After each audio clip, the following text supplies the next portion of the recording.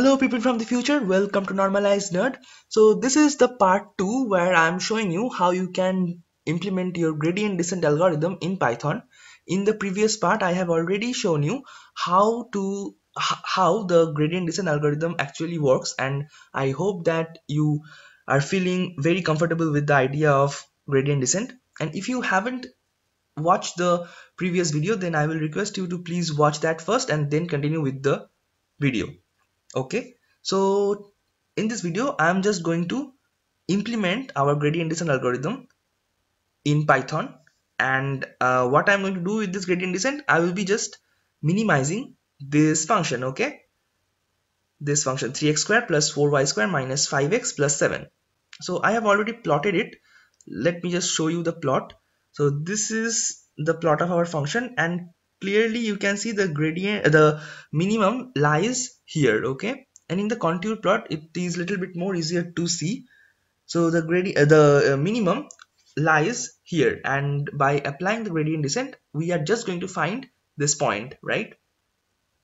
Now you can see that here I have already told in the previous video that this and these are basically the same thing, because in machine learning we deal with vectors. And if I just define a vector w, and inside which contain two if I just declare a variable declare a vector w with dimension 2 cross 1. So what I will just get this vector w which will contain two elements w0 and w1, and we can treat them as x and y. So basically this function is actually similar to this function. Okay, so in Python I will be just declare array w, and inside of which I will have two elements w0 and w1. In this way I can just simplify the code structure, and it will be easier for you to understand. Okay, so let me just jump in the code section. Okay, so here I have already written the function, this one, and the first function I'm going to define in my code is def f, which will take w as its only argument, and it will return the value of f of w for a given w0 and w1. And please remember that w is a vector with two elements w0 and w1, and in Python I'm going to implement the vector by just using an 1D array with two elements, right? So it will just return the value of f of w. I will copy this function and paste it here, and to access the array elements I need to add this square brackets, right?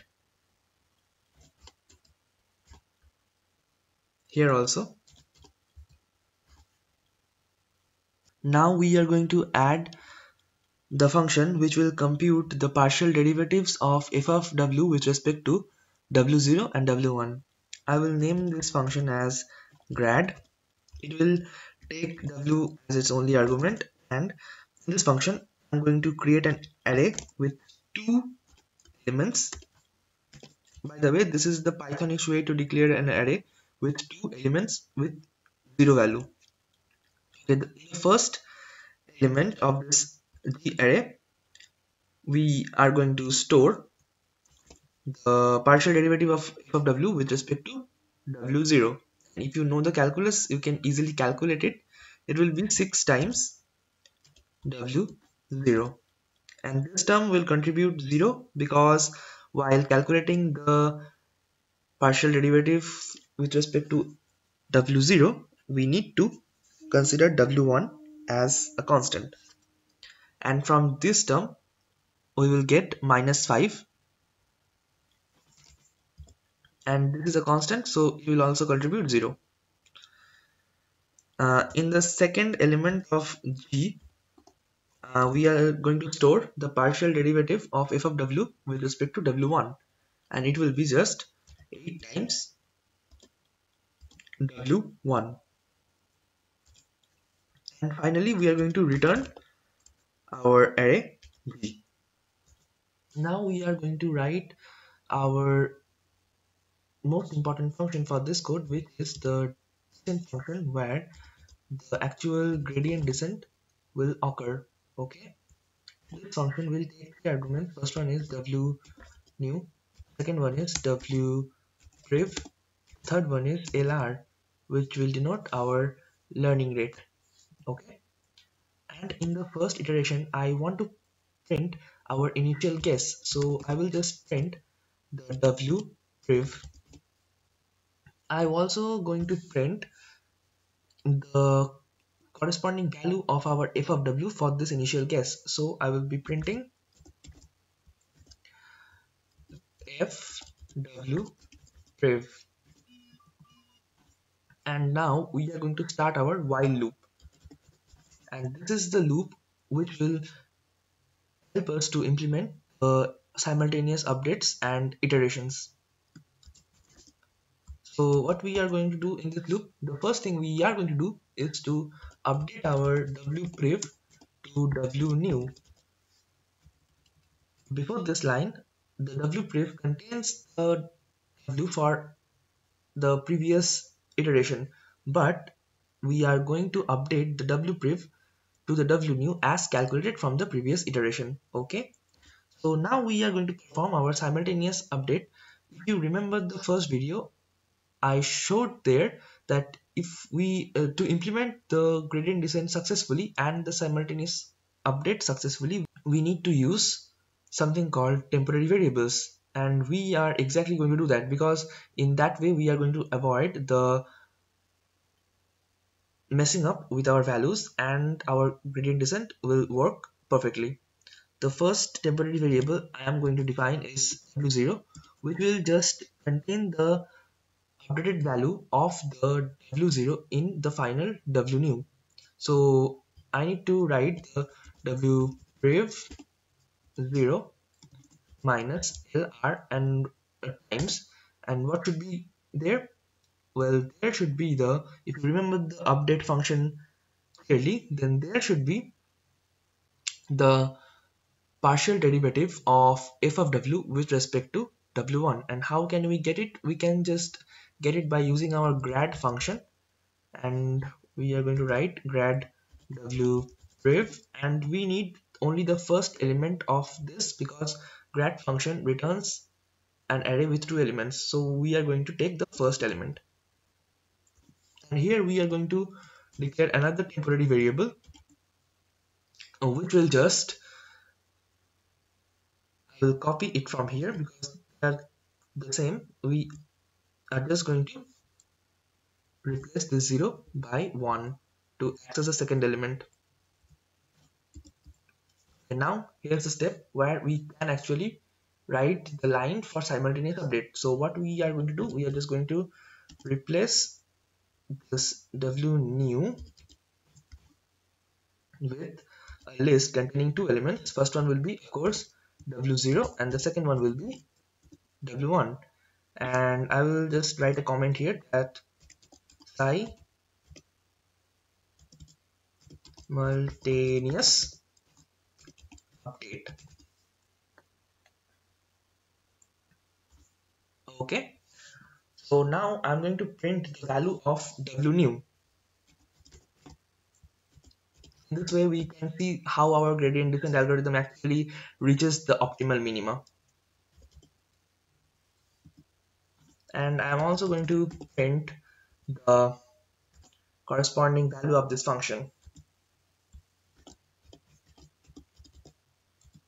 Now at this point, if we run the code, it will get into an infinite loop. Why? Because I haven't included any break option. So we need to break our loop when our algorithm will find the minimum. But how our algorithm will know that it has found the minimum? Well, there is a trick we can use. What is the trick? Well, we can check the distance between wpriv and wnew.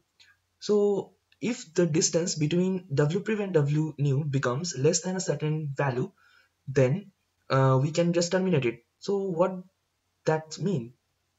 Well, actually it means that if in the simultaneous iterations the value of w does not change beyond a certain value, then we are going to terminate our loop.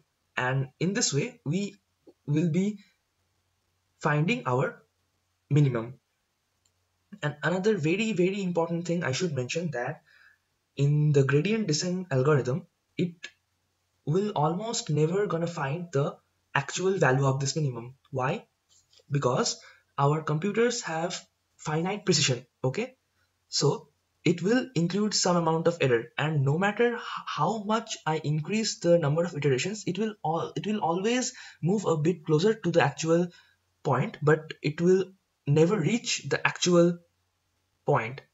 For example, if the optimal value is 0 comma 0, it may happen that our algorithm will reach a value very close to 0, suppose 10 to the power minus 9 comma 10 to the power minus 9, but it will never reach 0, and we are going to terminate at that position when the successive iterations does not produce a new w which is at a greater distance than a certain value. Okay, so how we can implement it? We will just include a if statement. Now I'm going to calculate the distance between wpref and wnew, and the formula is very simple. Wnew 0 minus wpref 0 square plus, I will just copy it, and w1,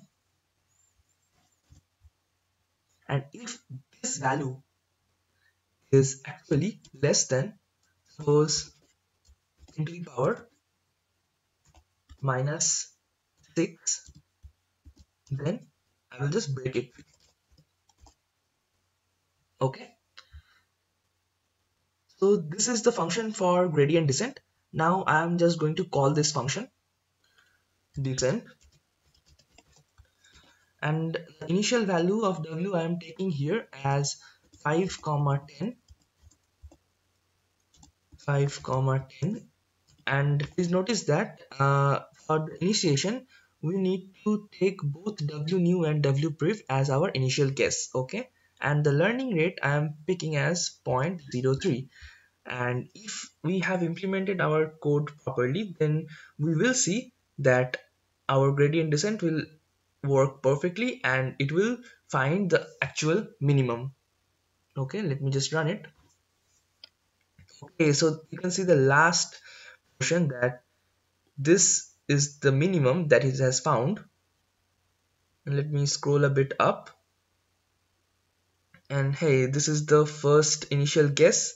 This is the corresponding value of our function, and then after that, by the simultaneous update, it reaches closer and closer to the minimum, and finally it is able to reach the minimum of this function. Now, as I have just mentioned previously, that it will never reach the actual minimum, but it will reach at a point which is very close to the minimum. Okay, so that was all for this video. I hope that you are now very comfortable with the concept of gradient descent and how to implement it in Python. Now there's a lot more about gradient descent because the algorithm I just implemented is the simplest version of that, and it will take really a tremendous amount of time if you apply this algorithm for large data sets. So there are concepts like mini batch gradient descent, stochastic gradient descent, and there are actually alternative optimizing algorithms too. So I will talk about those algorithms in different videos. And for now, if you are feeling a little bit more enthusiastic about machine learning and feeling comfortable with gradient descent, then please like and share this video, and please subscribe to my channel for more videos like this. And thanks for watching.